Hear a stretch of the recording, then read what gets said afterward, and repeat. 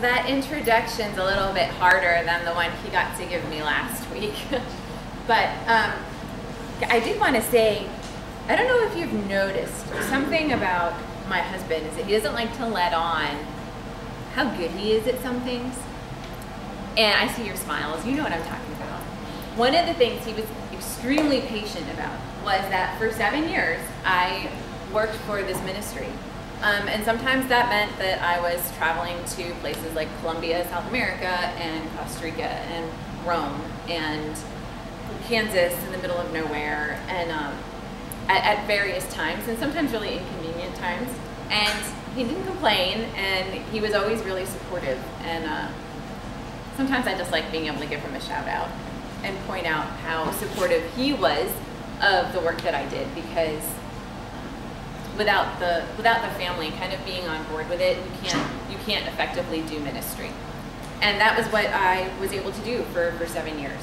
I worked for, and then there were none, that organization that Chris mentioned, that was started specifically to help abortion clinic workers leave their jobs in the abortion industry and find new work, but more importantly, find healing, and in a lot of ways, find their faith again. And throughout those 7 years, I was able to personally become a client manager, meaning I would take on a woman as she was leaving her job in the industry, sometimes even before she had actually quit, and walk with her through the process of quitting, of job searching, and of healing. I think by the time I left, and then there were none, I had 30 active clients, and I had 80 who I had in some way been part of their healing in person, which is pretty amazing. All told, by the time I had left, and then there were none, which was about a year ago, I think the total so far was 500 people who had quit their jobs in that industry and come through the ministry. So that's pretty amazing. But through working with these women, my background being in trauma, and trauma triage, and my work as a doula who specifically would help with grief and bereavement, sort of helped me assist these women in their journey through healing and quitting.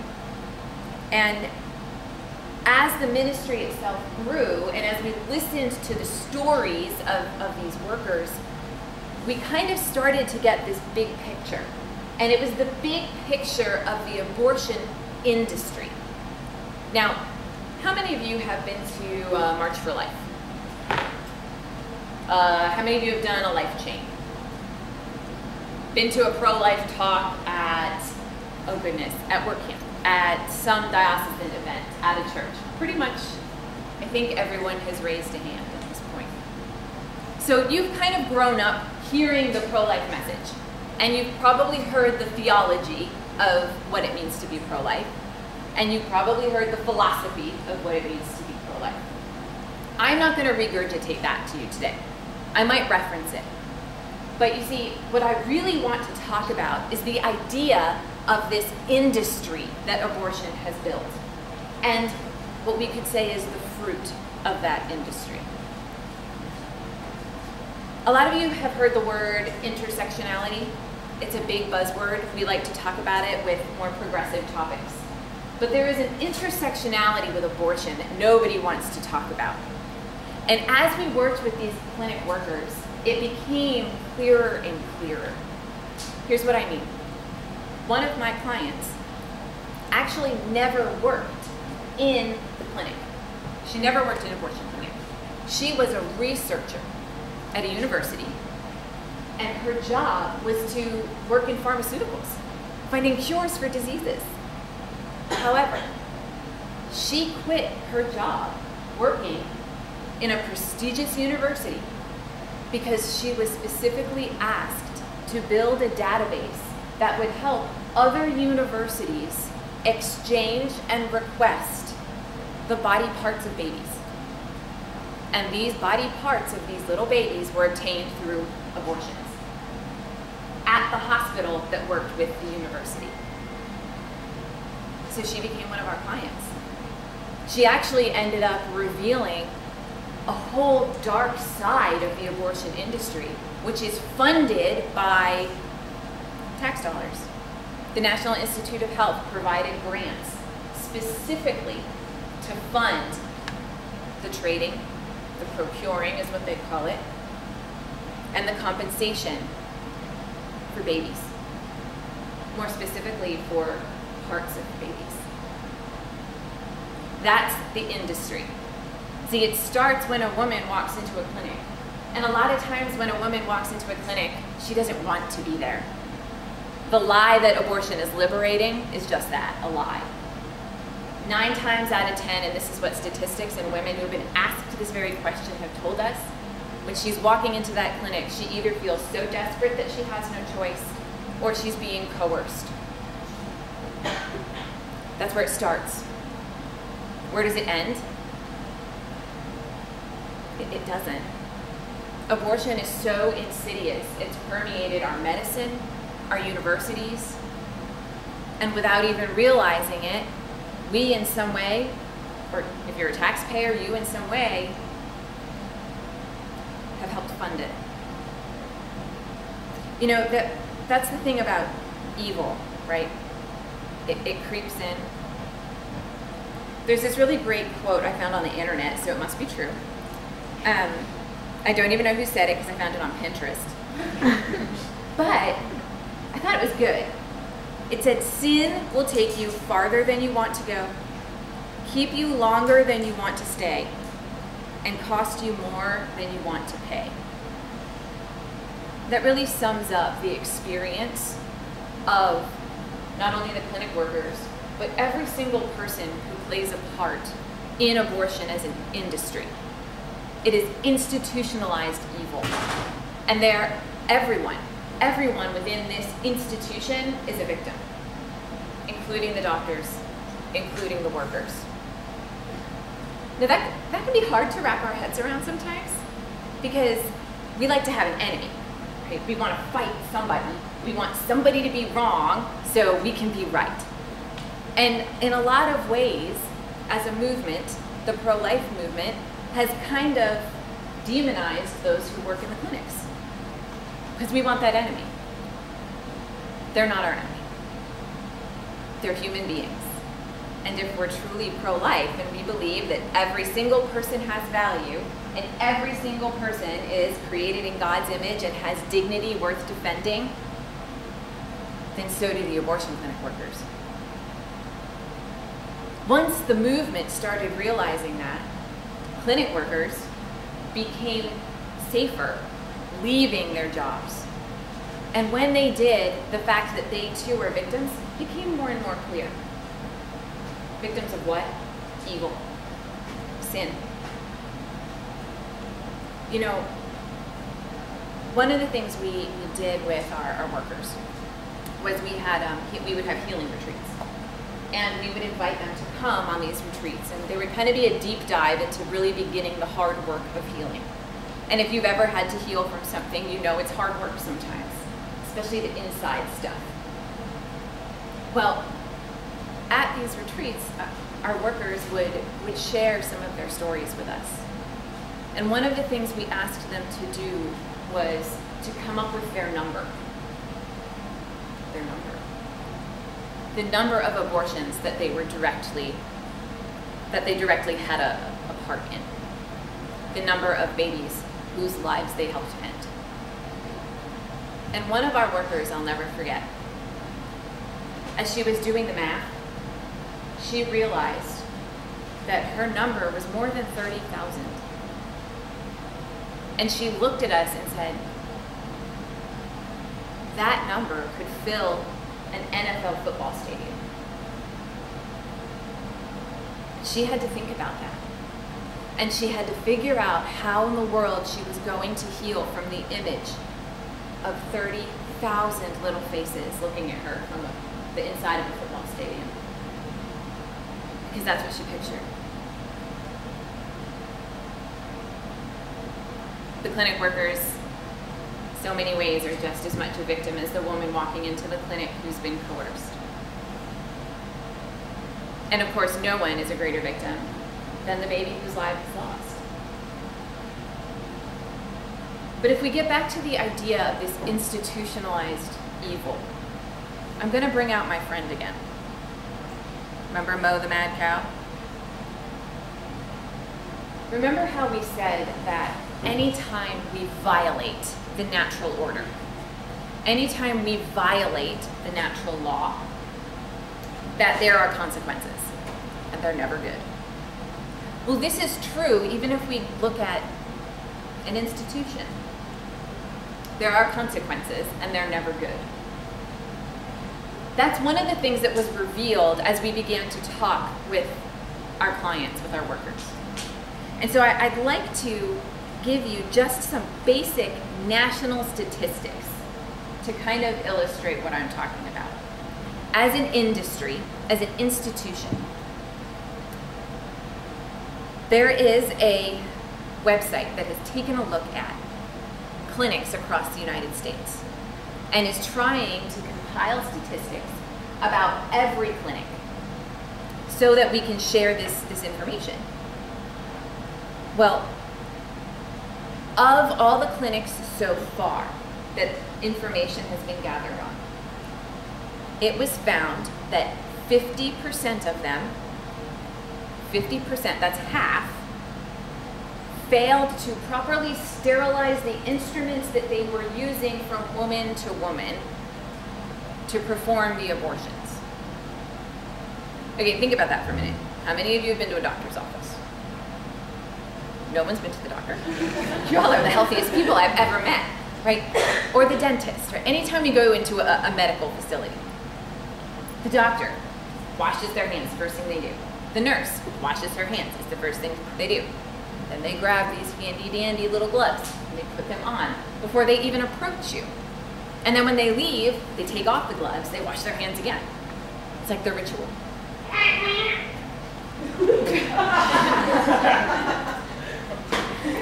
In between patients, that room is sterilized, right?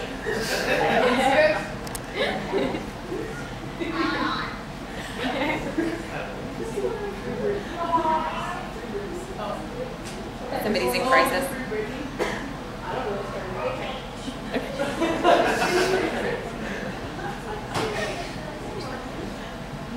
That's all right, laughing is good. This is a heavy topic. Sorry. No, you're good. Like I said, laughing is good. Break it up a little bit. So when you've been to the dentist or the doctor and they have to actually use some sort of instrument to help with your checkup or your surgical procedure or, you know, looking in your mouth because you're going to get a cavity repaired. You ever notice how they like peel back this like plastic and they take out the little instruments from the plastic? It's because those instruments have been sterilized. They've been through this whole process and put in a machine to make sure that they're sanitary and clean. That seems like a no-brainer. We don't even think about it, right, when we go to the doctor. When we get to the doctor's office, we notice that, you know, the bed or the chairs we have to sit in, they've been cleaned, they've been sanitized. Why? Well, because it would be super disgusting if they weren't. So when we're talking about these half of the abortion facilities that we know of failed to properly sterilize their instruments, that means they are performing surgery on women with equipment that has not been cleaned. Or if it has been, it's been cleaned improperly. Now, how do we know this? Well, because I'll get to questions at the end. I'll get to that one too. So we know these statistics because in every state but 9 of them, medical facilities are required to be inspected to make sure that they're, you know, keeping up with their licenses, to make sure that what they're telling you about being safe and legal and all that stuff is actually true. So there are public health inspectors that will come to abortion clinics. And while they are there, they will observe what's going on and they will inspect. Well, these inspection reports are public. So through Freedom of Information Act requests, the Check My Clinic database requested all of these inspection reports. Let's think about that for a minute. Have you ever had that experience where your mom or dad tells you, you know, you need to be doing your homework right now, and I better see you doing your homework? And when they would leave the room, you'd kind of be like, whatever, not gonna do my homework. And then they come back in the room and you're like, I am so studious. Look at how well I am doing my homework, right? Or, you know, clean your room. I better see you making this room look super clean. And then they leave, and maybe we take our time, or maybe we get distracted.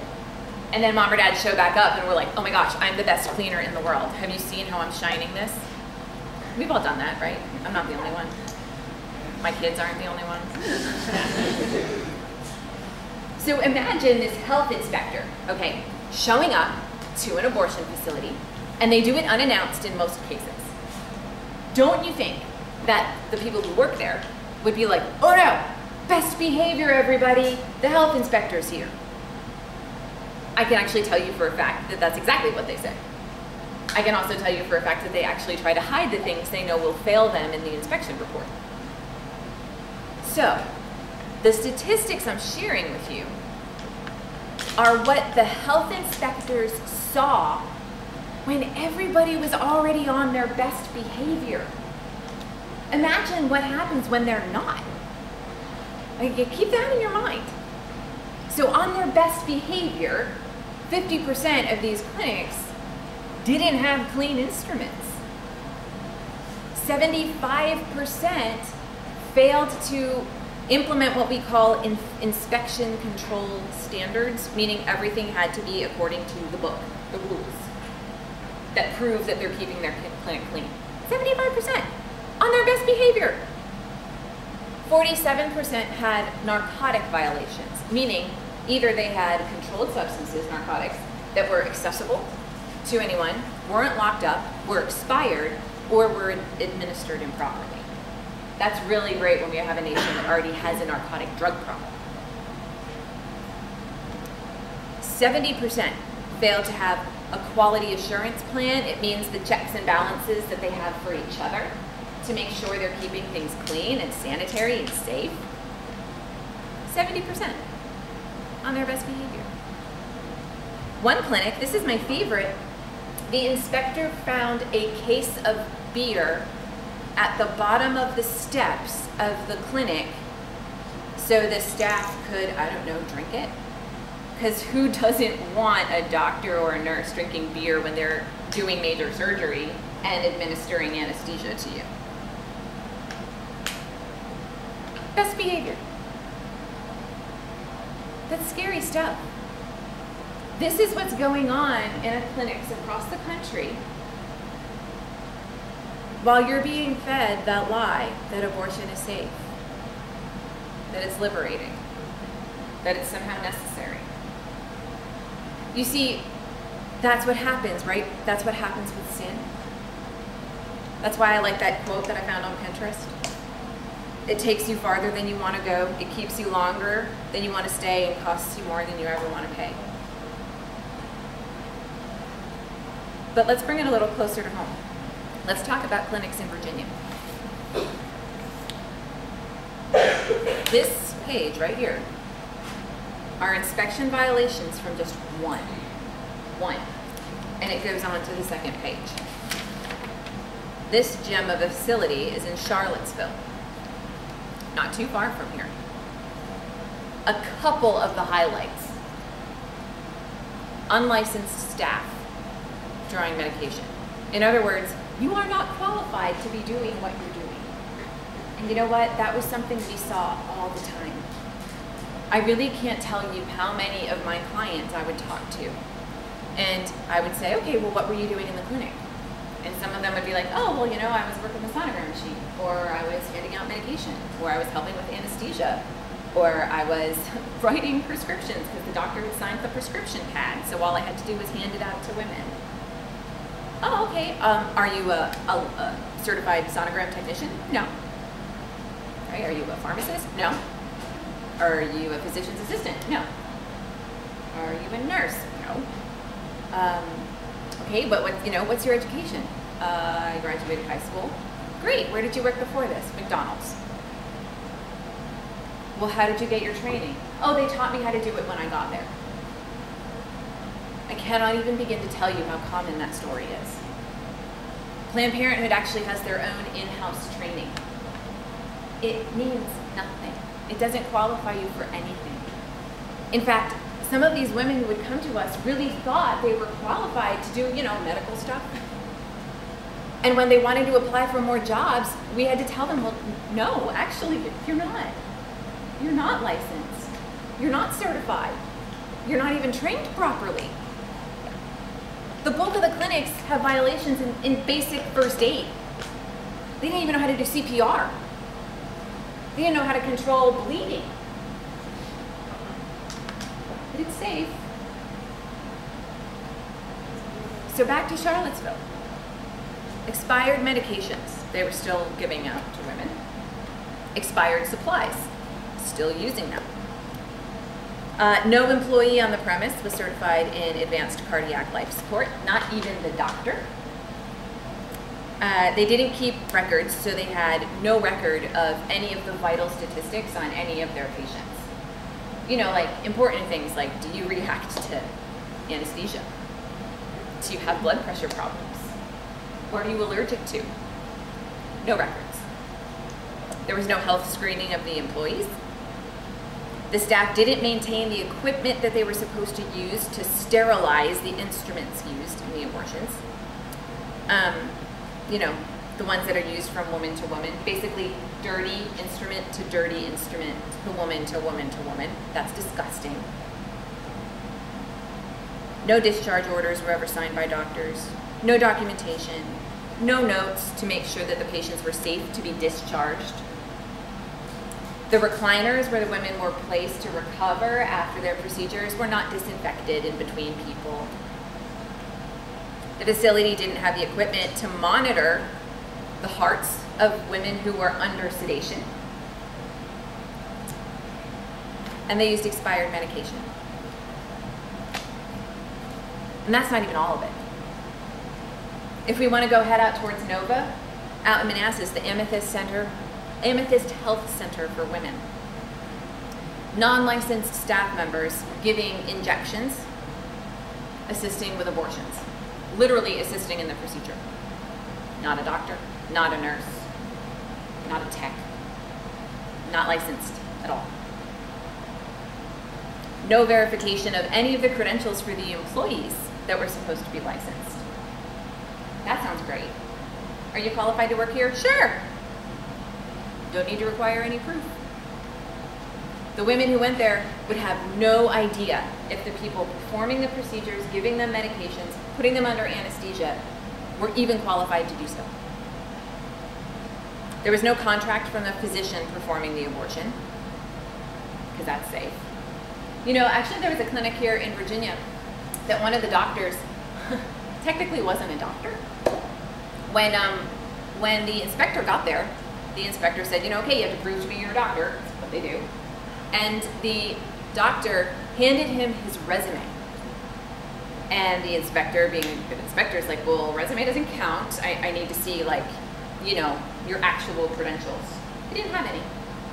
He didn't want to take the final tests necessary because he thought he was too smart for them. That's what he told the inspector. Crazy, right? Again, that's on their good behavior. So here we are in Nova. There was no informed consent obtained for a minor having an abortion. A child shows up. They don't ask the parents what's wrong. Why is your child here?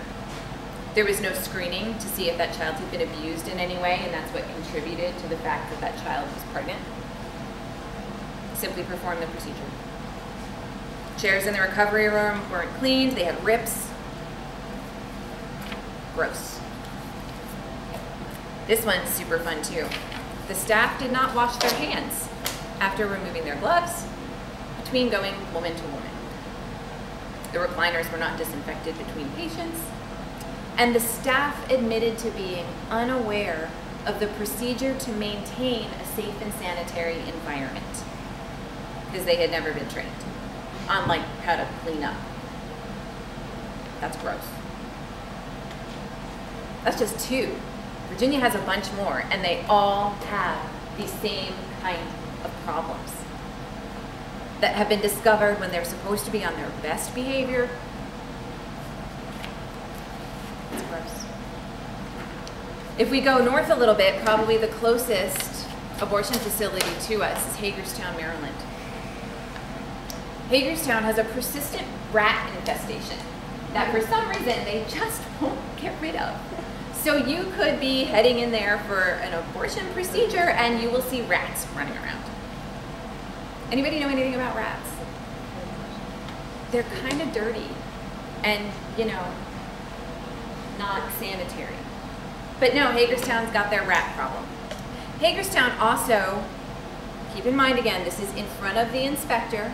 As everyone's on their best behavior, the inspector witnessed one of the nurses go and clean the toilet that had just been used by a woman who had just had a procedure with her bare hands, and then went and without sanitizing her hands or putting gloves on, tried to wipe down the chair that she placed another woman in to recover. This is in front of the health inspector. What in the world are they doing not in front of the health inspector? Guys, that's so nasty. Yeah.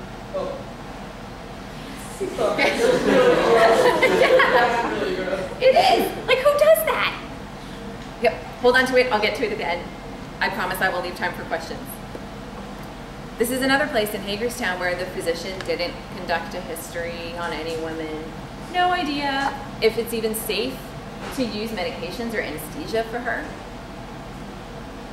Maryland has just as many problems as Virginia. Germantown, Maryland has another stellar place where the facility failed to document that all staff were competent to do their jobs. My dog gets better care at the veterinary clinic than women do going into facilities like this. And again, there are more. I won't bore you. I think we've got the point, right? This one's super great here out in Maryland. Potomac Family Planning Center in Rockville. 103 of those peel packs, 103 were stained and discolored and found to not have been sanitized properly. That was after they'd already used however many, because the staff admitted they didn't know how to use the sanitizing machine. Awesome. Physicians weren't checking medical records, no documentation of orders or anything that they did to women. So think about that too, right? If a doctor isn't documenting what they've done for you, and you have, let's say, a complication, like has happened in many cases, and you end up in the emergency room, they're gonna wanna see what was done so they know either what not to do, or they know kind of what they're looking at or for to try to help you get better. Well, if there's no documentation, how are doctors supposed to know? In fact, right over the border here in West Virginia, that happened. The patient actually, as the procedure started, demanded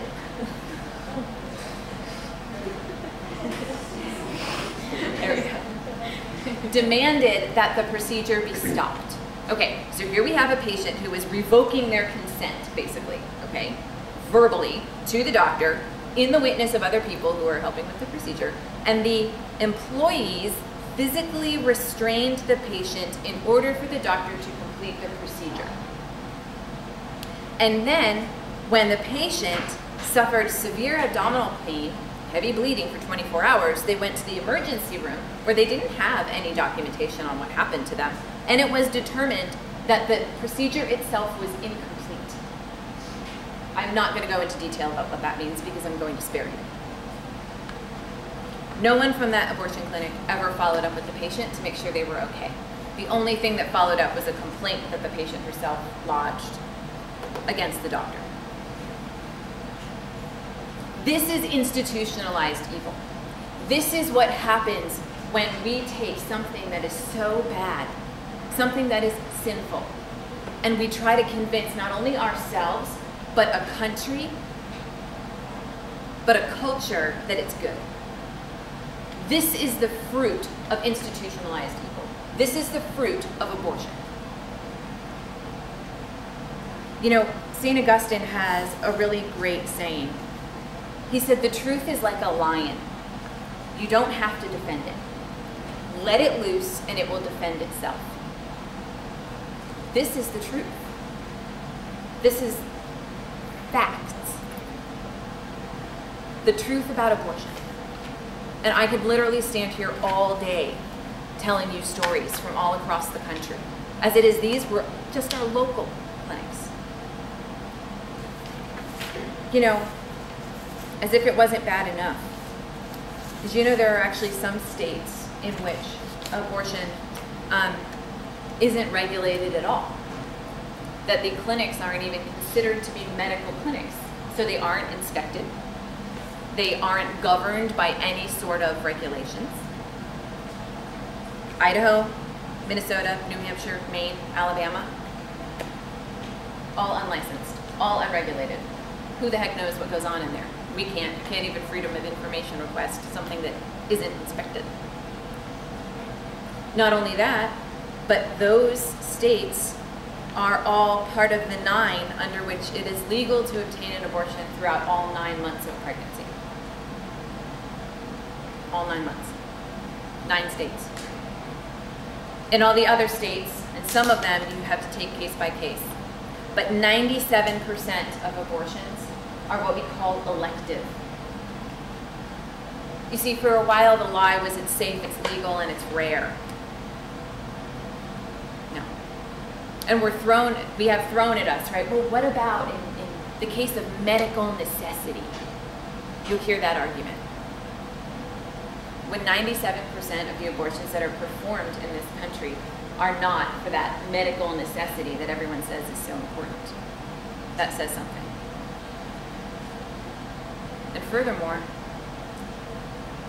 there was a movement in Ireland to legalize abortion that was eventually successful. And during this battle that they had, that came up over and over again. You know, well, what about the medical necessity? What about when it's intended to save the life of the mother? What if abortion has to happen because the child's going to die anyway? And all of these scenarios were thrown at the pro-life people in Ireland. And so there were doctors, hundreds of doctors, who signed something called the Dublin Accord. And the statement that they signed in Dublin basically said that as doctors, OBGYN family practice doctors, who are competent and at the top of their fields, all said, no, there is actually never a case in which it would be necessary to end the life of a baby directly in order to save the life of a mother. That in those instances, it is always you try to save them both. And at the very least, you do what you can. And if the unintended consequence is that the baby doesn't make it through your efforts to save both, that's not a direct abortion. That's a very sad situation that happened, because sometimes medicine can't save everyone. This is heavy stuff, isn't it? Why do I share it with you? Well, because like St. Augustine said, right? The truth is a lion. Let it out. That's your job. That's who you are now. You've learned the theology of it. You've heard the philosophy of it. You've gone to the March for Life. You've gone to the pro-life talks. You've heard the so-called, right, the pro-life heroes and the famous pro-lifers that we tend to idolize sometimes and think they're the ones who are going to end abortion. No. Talking doesn't end abortion. I'm going to go so far, and this is speaking as someone who spent 7 years in the pro-life movement. Activism itself doesn't end abortion.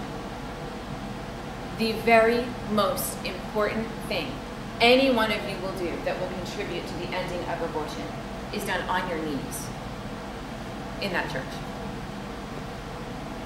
And you see, that's the other lie. Satan is so sneaky. And this is his domain. He owns abortion. And so he would love to get us so fired up about it that we get so busy doing things, so busy being activists and pro-life warriors that we forget the most fundamental part of fighting abortion. And that is on our knees praying for it to end. You know, Jesus said that when we trust him, there is absolutely no limit to the miracles that he can work, to the mercy that he can extend. Except we tend to not trust him enough to say, Jesus, I know you're the only one who's actually going to end this. End it. If you need to use me, great. But the minute we stop saying that prayer and instead we get so busy trying to end it, Satan's gained a little bit of an upper hand. So if there's anything you take away from this, it's learn the truth. Learn the facts about abortion, about the institutionalized evil and its ugly fruits, so you can share that truth. Because like St. Augustine said, that truth is going to defend itself. But then get on your knees. Then pray. Then trust. That's how we end it. That's how we stop it. And that is the only way we fight evil.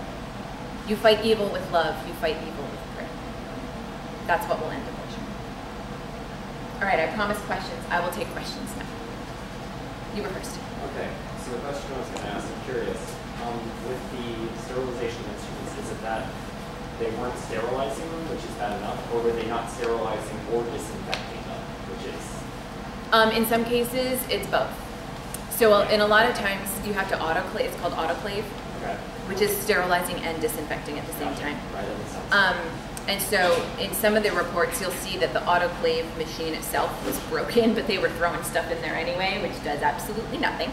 That's like putting dirty utensils in a dishwasher that's broken, Yeah. and then turning on the dishwasher and being like, oh yeah, they're gonna be clean when they come out. What? Right? In other cases, they simply weren't doing it. In other cases, it was, oh, we don't know what we're doing. Maybe this is how we sterilize things. But if you don't follow the actual procedure to sterilize it properly, it's not going to get clean. So yeah, it's a little bit of all of it. The other question was malpractice. I'm guessing they're not liable for malpractice. Is that true? Well, it's hard to be liable for malpractice when you aren't licensed in the Wouldn't that first incur place. federal penalties? Just saying. If you what? Wouldn't that incur federal penalties? You know, abortion is sort of the exception. Because you would think that with inspection reports like this, Yeah. the consequence would be shut this place down, Or at fix least heavy it, fines. right? And that doesn't happen. So These places, it's an oversight. Essentially. yes, Yeah. Okay. yeah, Gotcha. yep. What are the 9 states in which abortion is legal for all 9 months? The 9 states for all 9 months are Alabama, New Hampshire, New Jersey, New Mexico, New York, Oregon, Vermont, Washington, D.C., Colorado, and the one caveat is that in some of these states, the clinic itself may set a arbitrary number and say, well, we're only doing them up through 27 weeks, or we'll only go up to 25. But the state itself doesn't have a limit. And in Colorado and New Mexico in particular, it's all the way through term with no limits anymore. So basically, off of what you were saying, all you would have to do is be a citizen to work at an abortion clinic. You might not even have to be a citizen. That's true. Double check that. Any other questions? Do you have a question? Oh, he basically asked the same Oh, okay. question. Any other questions? If you want to find out this information for yourself, check myclinic.org has the inspection reports. The Charlotte Lozier Institute has some really great statistics as well. And Children of God for Life is another really good resource. So, thanks, guys.